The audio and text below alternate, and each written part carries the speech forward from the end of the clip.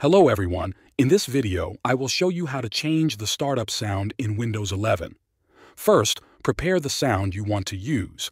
It must be in the WAV format, because Windows only supports WAV files for system sounds. If your file is in MP3 or another format, use an audio converter to change it to WAV. First, rename your custom WAV file to windowslogan.wav and copy it. It must match the exact name of the original file so Windows will play it instead. Now, open File Explorer. Go to your C drive, then open the Windows folder. Inside, locate the folder named Media.